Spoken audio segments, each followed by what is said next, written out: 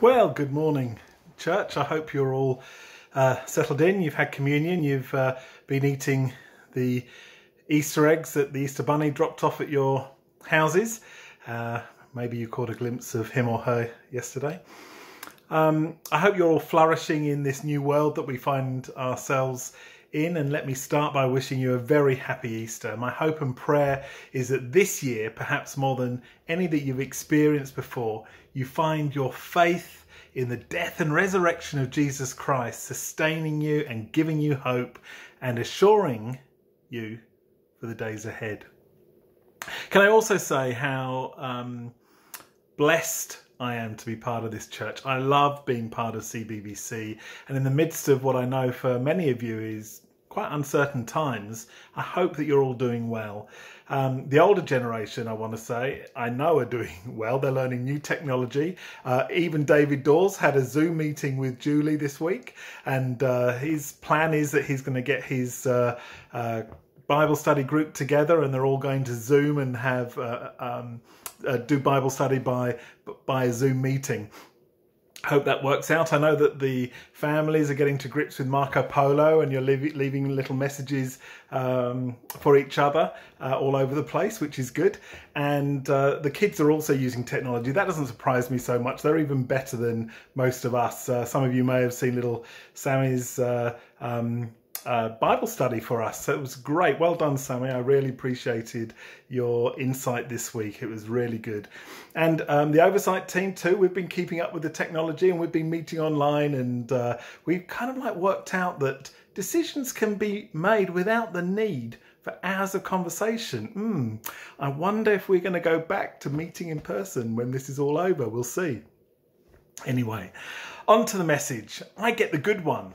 Easter Sunday, the crescendo of our faith, full of hope, full of joy, and I will get to that, I promise. But just before I do want to set the scene a little by picking up where Pamela left off yesterday. I've really enjoyed all the contributors this week. Thank you, Pamela. Thank you, Ben Gardner. Thank you, Ben Morton. Thank you, George. Thank you, John Delaney. Thank you, Julie, for all of your input. I think I've got everybody there, but thank you. If you haven't seen all of those, you can go back and click on the videos on the YouTube channel, and you can go through. There's all kinds of things on that. There's those messages, but there's the messages over the past couple of Sundays, and there's also, excuse me, there's also little updates on the building and where we're going, and all that kind of stuff. So hopefully we're not overloading you, but there is some information there.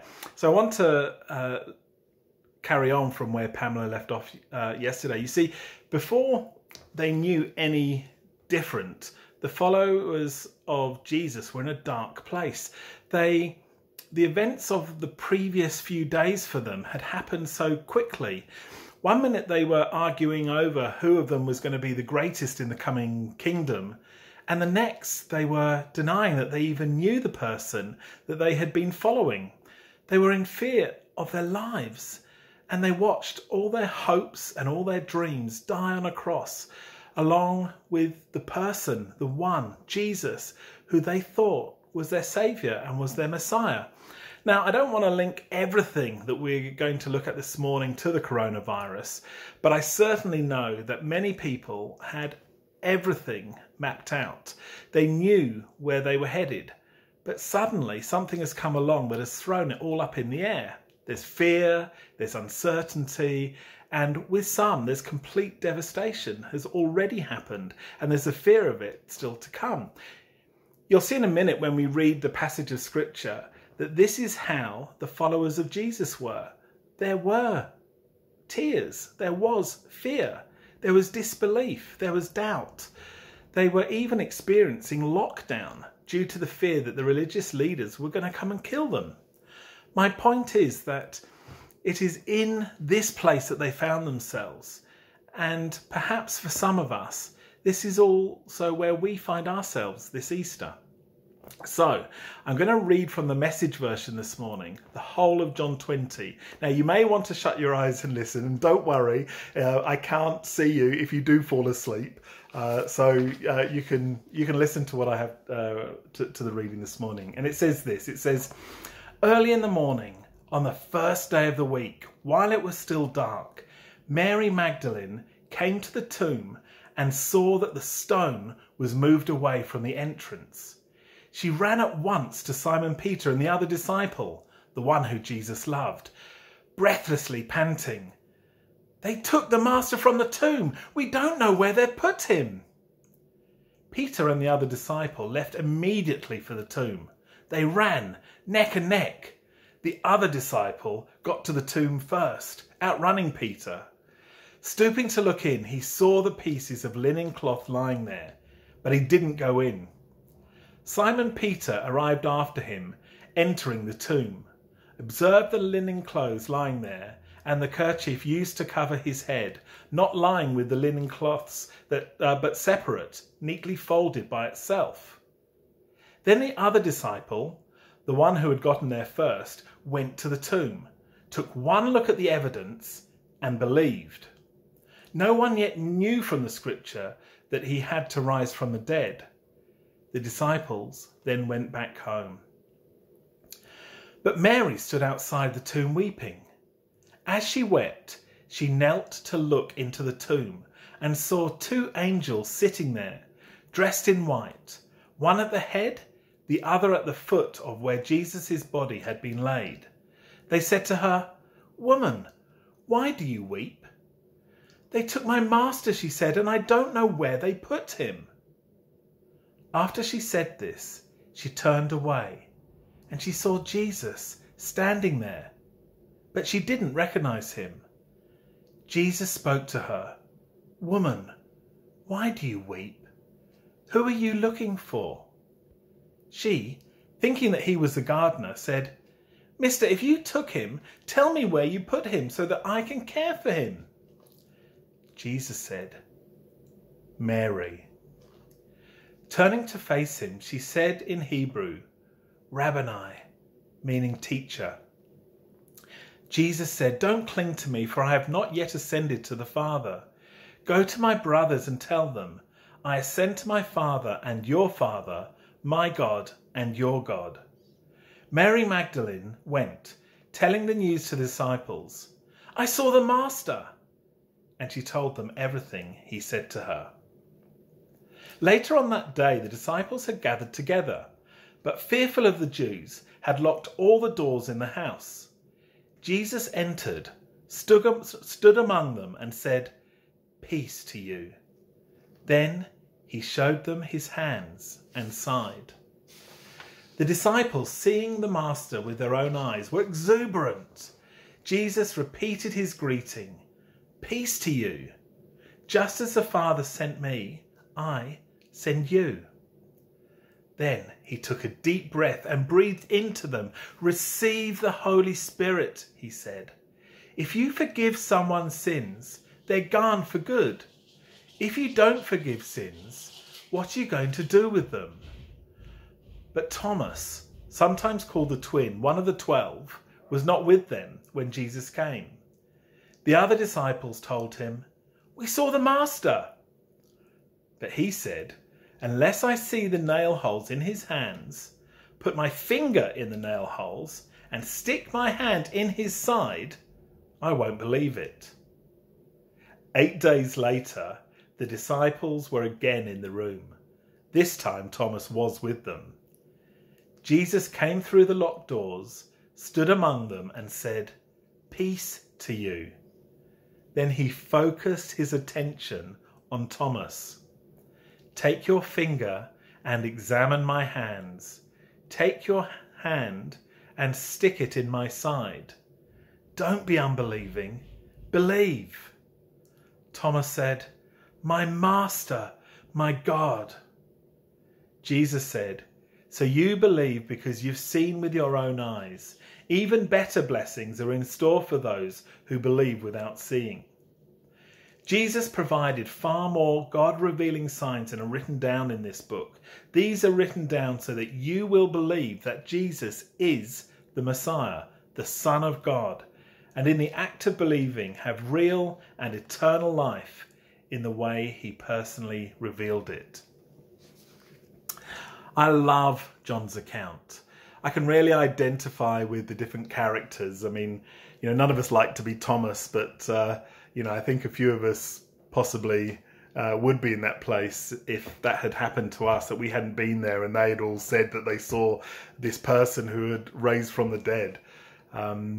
But maybe you feel more like Mary, just crying and weeping because he was gone, or the disciples hiding, fearful of your life because of the Pharisees wanting to kill you. I don't know.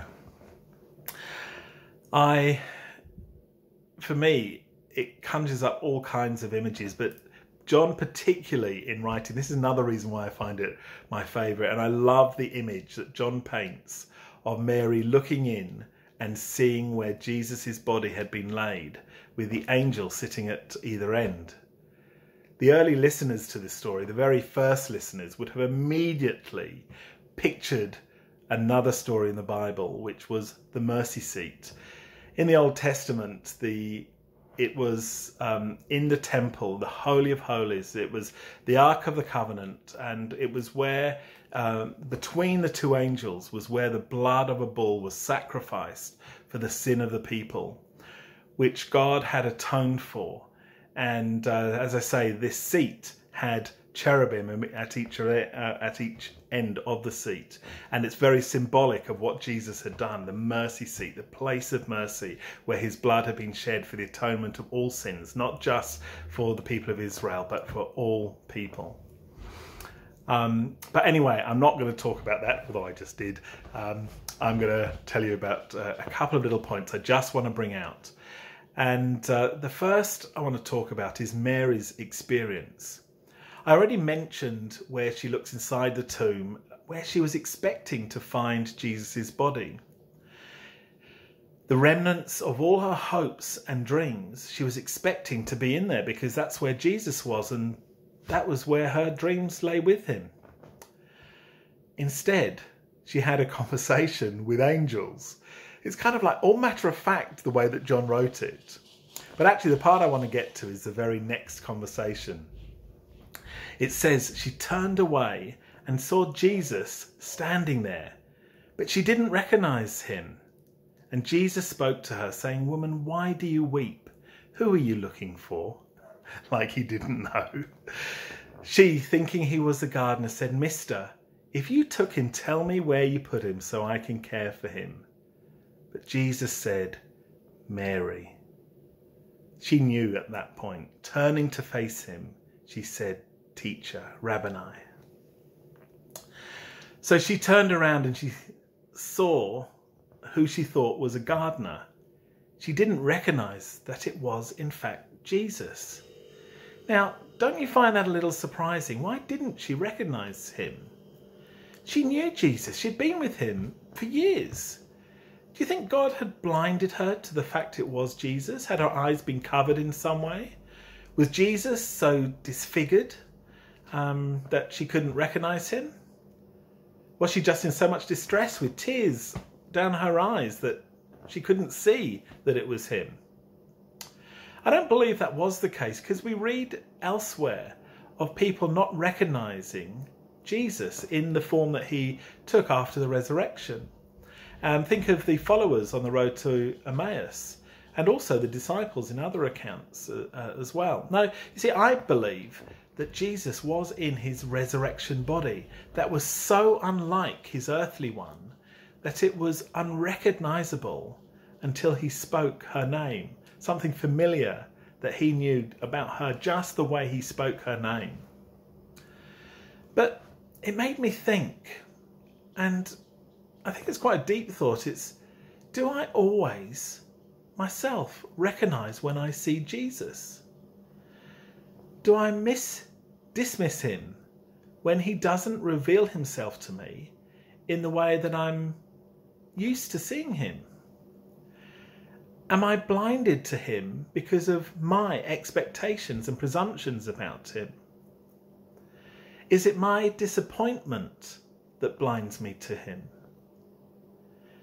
Can I see him now, right now, in all the things that I'm going through?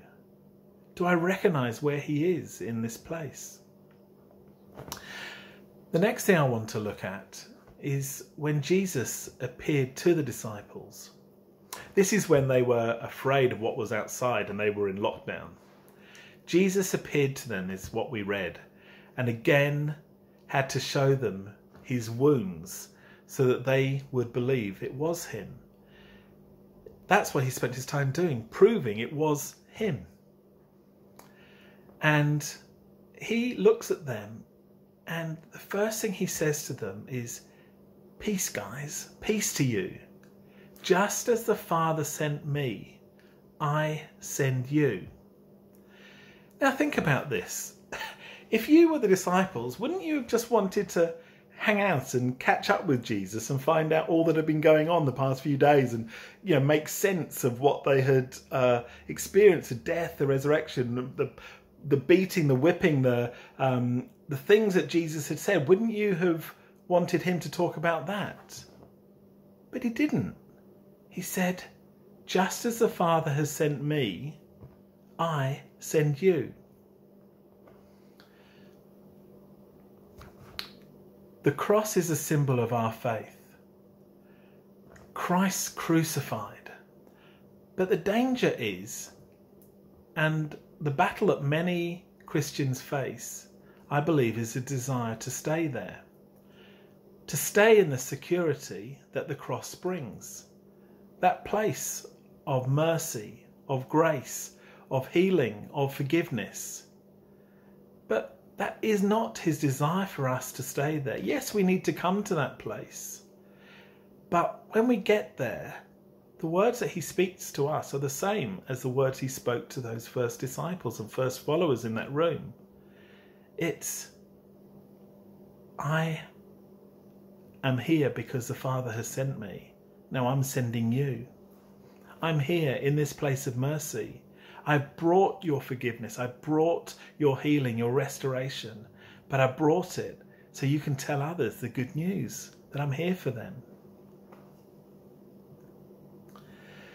It's not his desire for anybody not to get the invite. Our job is to help others find that place of security.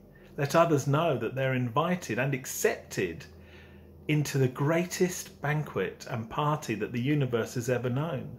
They are welcome to come, whoever they are, wherever they're at in their faith journey, even if they haven't even started it. They're welcome to come and eat with him at that banquet and eat with us. Of course, what he did, dying on the cross, impacts us. It must. But his immediate expectation is and was that his followers will take the good news to the world around them. Doesn't our world need that good news? Perhaps now, more than ever. Maybe for the first time in a generation, there are some that will hear this at this time. The final point I want to bring out is the way that Jesus managed to, in the midst of all of this, relate with each person. Thomas wasn't at the event I just mentioned and didn't believe, but Jesus came and found him anyway. He didn't have to, but he did. And he used the very, very words and got Thomas to do the very things that Thomas said he wouldn't, that he needed in order to believe. And Jesus did those things for him. How incredible is that Jesus came and met Thomas exactly where he wanted, in that place of doubting that he was real, that he was who he said he was, that he'd done what he had said he was going to do. And he found and sought out Thomas for that. He met each person exactly where they were at. Our God not only died for the sins of the world, but he is a relational God who will come and meet you where you are at, warts and all. Earlier this week, my son Ben spoke on lament, and many of you will have heard that message. And he's talked about the way that we can approach our God in and with our pain, our hurts, our broken hearts, our fears, our losses, our despair. He is a God who may have billions of people on this planet right now, but he cares for each one of them. He cares about you, where you are right now, how you're feeling, whether you're coping, whether you're not. Tell him. Yes, he knows, but he also wants to hear it from you as well. Let's pray. Lord, I pray this morning that we would recognize where you are. Lord, even though you may not be appearing to us the way that we expect, even though you may look different, the way that you are acting may be different, Lord, I pray in the midst of that, we would hear your voice in the way that you want to speak to us. Lord, help us to recognize you, recognize your voice, recognize where you're at. Help us to love the cross, Lord, and what it means, all its symbolism, but help us not to stay there. Lord, help us to be so joyful at the place of the cross, that place of redemption and healing, that we want to bring others there. Lord, in this darkness at this time that we find ourselves, Lord, I pray that you would help us to bring light into a world that's despairing. Lord, help us to learn how to take the good news into that place. And Lord, I just want to thank you also for being a personable God. Lord, I want to thank you that you care about each one of us with the individual and not just the mass. You are interested in each one of us. Lord, I pray this Easter that more than ever, Lord, in our isolation, in our separation, in our confusion, in our despair, in our anxiety, in our fear, in our wondering, Lord, I pray that you would meet us. Lord, help us to see you and help us to be a joyful people. Lord, help us to live out what you have put into us, Lord. I pray in Jesus' name. The song I want you to listen to this morning is one that you do know we do sing at church, and it's actually a bit of a response to this. And it's called 10,000 Reasons, and it's actually a response to all that we've heard this week. It's saying, because of Jesus, because of what we see, because of what we've seen, because of what he's done, so will I. I will do it because our God came and he lived as a human being. He lived in a way that we can follow and that we can see. And he lived so that we can live and tell others. So will I. I hope that you have a really great Easter, and I hope that I haven't blinded you with my shirt this morning. Thanks, Neville and Sandy, for that. Blessings to you. Happy Easter.